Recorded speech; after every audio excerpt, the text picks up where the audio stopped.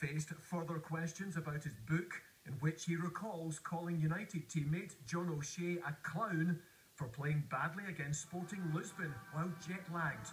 Did the comment offend Ireland's centre-half? No, because O'Shea's got a brain. He knows what to say. Not like the rest of you. Hardly troubled against Gibraltar, O'Shea is expected to win his 100th cap in Germany on Tuesday.